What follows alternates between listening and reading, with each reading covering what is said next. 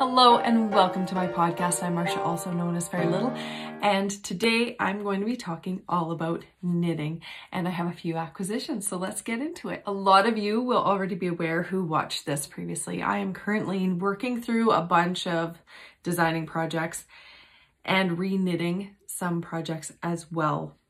One of the projects that I have been re-knitting is my Pasqua shawl. So here's how far it is.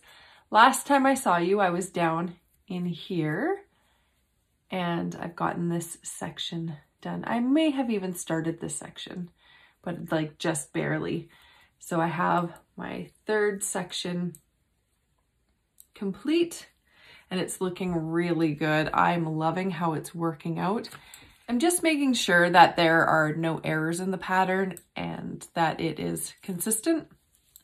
So this is going to be continued to be worked on until it is finished. I've kind of started listing what I need to do and what I need to accomplish each day to get each of these knits complete.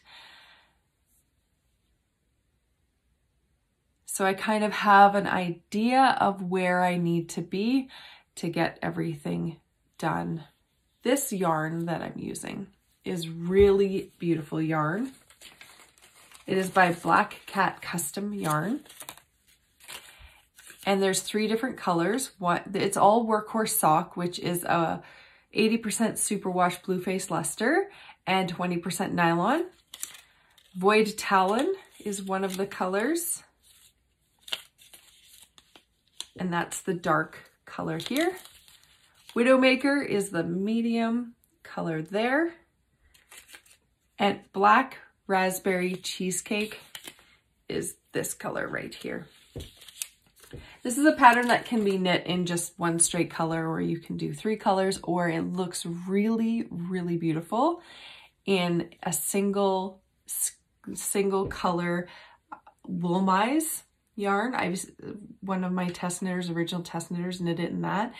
And so they're big skeins, but it goes from one color and goes out to a totally different color, and that is also a really beautiful way of doing this shawl. It's a pie shawl, so it's knit in the round, and there is lace charts with it as well. I think 2 of the charts are going to need a bit of an edit, and the written pattern on one section needed something swapped. So it's a good thing that I was knitting through this, and I'm really happy with it. It's enjoyable and there's enough going on to keep me interested. And it's coming along very nicely. I'm enjoying it a lot. It's nice to be knitting on that again. I mentioned a couple episodes ago that I was going to be knitting something that wasn't my design. And I never talked about the pattern, and I'm not going to talk about the pattern that I had chosen, but it had like all different charts, and you had to refer to the charts and then refer to the pattern in each section. So it was a lot. And I just didn't do that pattern because it's just too much for me right now. I need something easier. I haven't pulled it out yet, so I still need to pull that out and repurpose the yarn, find a different pattern. It is a sport weight, and the pattern was actually for a cardigan with a lot of lace, and that's why I had so many charts. I should have known. It's been in my to knit pile for 3 years, but I just haven't gotten to it. So I'm taking it out of my to knit pile now that I know I'll use the yarn for something totally different. So that's going to happen. I have some secret knitting that I can't show you because it's something that's going to be coming up. I also have been working on my hoodie. The hoodie design will be coming out soon. Just finishing up with the test knitters. We should be finished like a week and a half into February. So there's still a couple weeks left of the test knit. I think, yeah, about 2 weeks left of the test knit. And it's coming along really well. I am now on the hood. The last time you saw it, I was just below the pocket, and I finished the bottom piece there, and now I'm onto the hood It's really easy, this part. It's just back and forth stockinette, and I'm really enjoying it. The yarn I am using is Berrocco Remix Light. So it is 30% nylon, 27% cotton, 24% acrylic, 10% silk, and 9% linen. It is a recycled fiber, so it takes a lot of different fibers from other areas, recycles them into this beautiful yarn. I have probably 4 more sweaters worth of this yarn because I enjoy it so much. I don't know what it is about it that I enjoy so much, but I do. It's got a bit of a tweediness to it. When I first started knitting with this, I was picking out the little tweedy bits, which are like little bits of silk, I believe. I'm not doing that anymore. I'm just leaving it because I got out of the habit of it, because I can be a picker.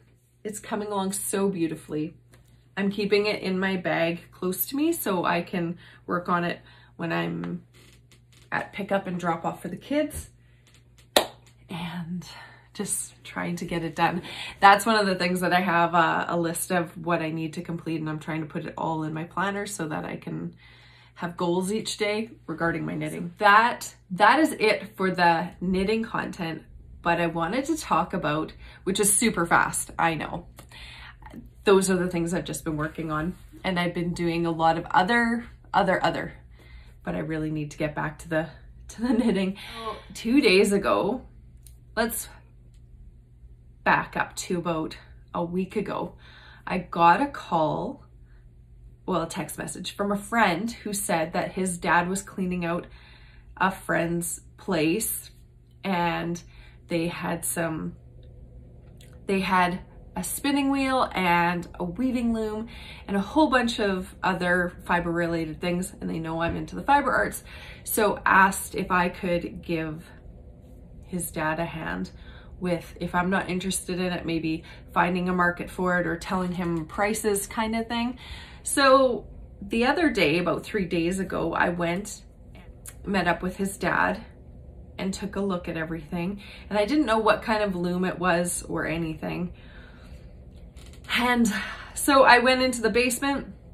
There's all this knitting stuff, or all this weaving and spinning stuff, and I told them right when I saw the loom, I can't afford to buy this, but this is like a good starting point for the spinning wheel, and this is a good starting point for the loom. You could probably sell it for around $1,000, just the loom. It's beautiful. It's a Leclerc, and I think it's called a Nomi. I haven't found a plate on it, but somebody who follows me on Instagram said they have the same one and put it down. So I think that's what it is. It looks like that. So it's this beautiful large loom. It's in beautiful, beautiful condition. They just wanted it gone. They said, we would like to sell it, but we don't want the hassle of selling it. So can we just sell it to you wholesale? We don't care if you take it and resell it and make money. We don't care. We just, if you don't take it next week, it would be going to the dump. I said, okay, let me go get some money. And I purchased a spinning wheel. I purchased a weaving loom. I purchased there's probably 100 books that came with it. They're like, here, take all of this too. And if we find more, we'll give you more. So there's tons there's a lot of books on weaving, tapestries,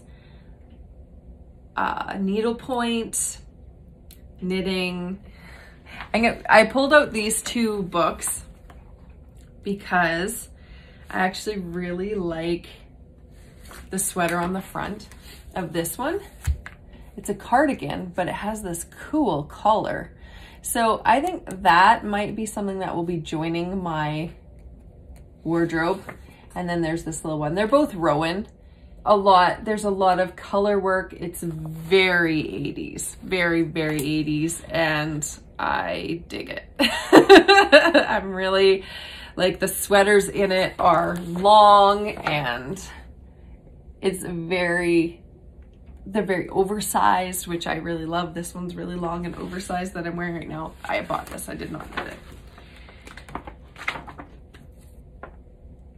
It's just super fun. And there's lots of sizes too in here, which is cool.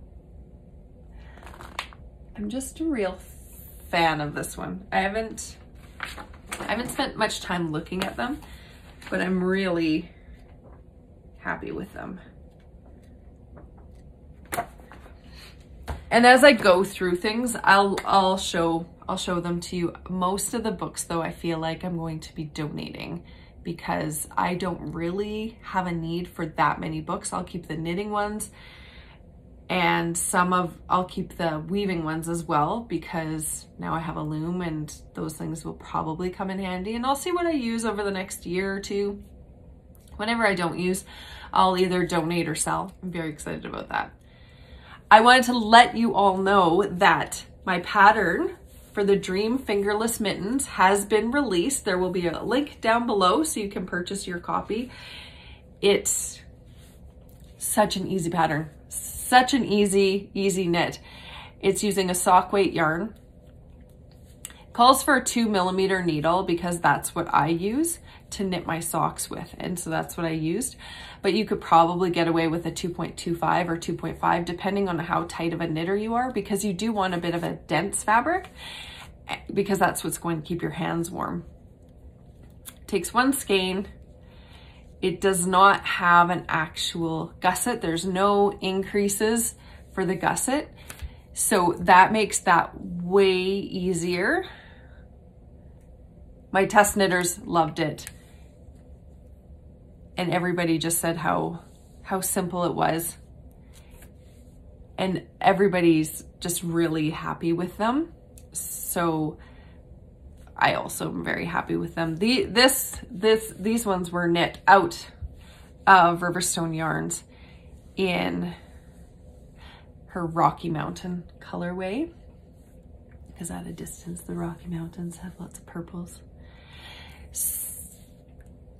So if you're interested, you can go and pick those up on Ravelry. My webpage is still being worked on, and this pattern is getting sent over there to be put onto the webpage. And yeah, so that's that. Now that's the end of the knitting content.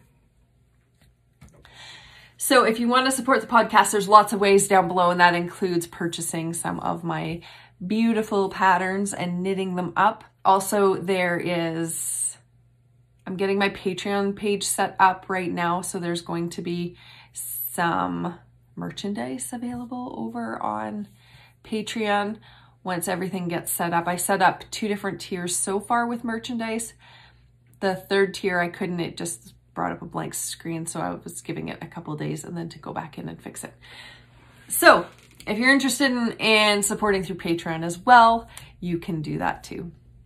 That's that for that. Thanks for joining me. Now on to jibber jabber. Last week I had food poisoning. And I didn't know if it was food poisoning or if it was COVID, because some of the symptoms overlapped, but I did not have a fever. So that was one big clue to me that it wasn't COVID, is because there was no fever whatsoever. Having said that, because of the symptoms I had to call our emergency line and find out if I qualified for a test, which I did. And once you call the line, if you qualify for a test, you have to self-isolate. So I went into self-isolation right away.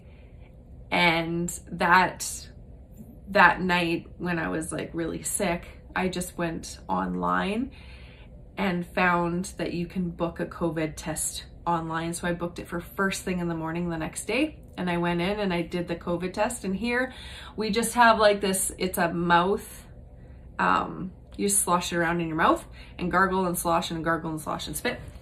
If you don't like gargle, slosh and spit, sorry. But there's a different test that other people get as well, but this is like a saline solution test that I had. I got my results the next day in the morning, pretty much first thing. It was negative. It was food poisoning. So last week when I heard about the loom, it was like the day before or 2 days before I got food poisoning, because I wanted to contact another friend about the loom. And then I got sick. And then I was like, isolation. I felt yucky. And so 2 days ago, I called and met up with the gentleman about the loom, and it's so pretty. I'm super happy with it. There were so many things I wanted to talk about today that I cannot remember. I've been really trying to get onto a schedule that is doable. One thing that I've been working on is like work-life balance. The thing is that I tend to make lists of what I need to do in a day, and I just cram the day, and then I get overwhelmed, and then I don't do anything. Or I do 1 or 2 things. So what I'm trying to work on, and let me know if you do this or if you don't do this, or what you do to stay organized, because it's something that I definitely struggle with. So what I'm trying to do right now is I've made a master list of all the things I need to do, and then I'm plunking them into days to get them done. I'm recording this Wednesday and it has to go up for tomorrow. Normally I would record this on Monday, but Monday I was overwhelmed, so I didn't. And I did other things instead, and for me, I need to do the recording on Monday because then I can do the editing Monday afternoon, upload it, and then I don't have to worry about it. It's done. So instead, I'm spending Monday, Tuesday, and until I start recording today, thinking about it and worrying about it, and adding that to my to-do list is just the mental process of it. When if I'd just done it on Monday, it wouldn't be a thing that I would be thinking of right now. So I have this master list, and it's like pages long. Some of them, one page is all about what I need to do for Ravelry, for the group, for Patreon, for my website, for my patterns with my test knitters. So I've been listing all of that and then putting it into my actual planner. I'll just show you an empty page. Putting it into my actual planner. And I draw like a little box and then I check it off, because I find check marks are very satisfying for me, and it's something that I need.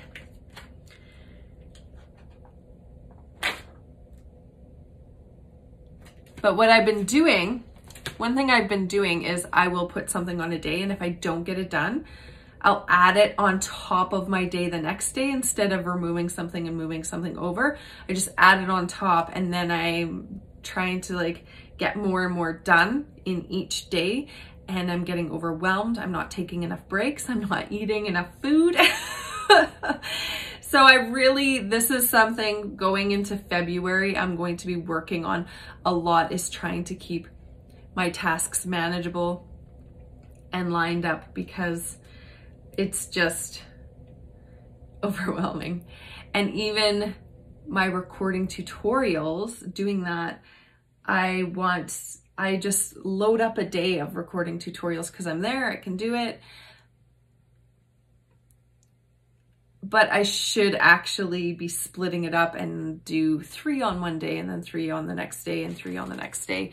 Not in the same week, like split it up on Thursdays, do 3 tutorials each Thursday, just in the morning. And then do a different task in the afternoon, so it splits it up and it splits my day a little bit better. Yes. So that is personally what I'm working on right now. I'm getting some knits off the needles. I have some secret knitting that I started, which I can't wait to share with you. I did, for the most part, I am a process designer, so when I'm designing something, I end up ripping it out a few times until I get what it is that I'm looking for. What I'm working on right now, I've ripped it out 3 times, which is a lot of knitting time. Definitely worth it though, and I'm really happy with it. So I can't wait to share that with you. But I think that's it for me for today. Today is one of my busy days. I've got to drive back and forth and back and forth and back and forth. So I'm going to end this here. Thank you so much for joining me. I appreciate every single one of you. I hope you have an amazing rest of your week, an amazing weekend, and I look forward to seeing you next week. Until next time.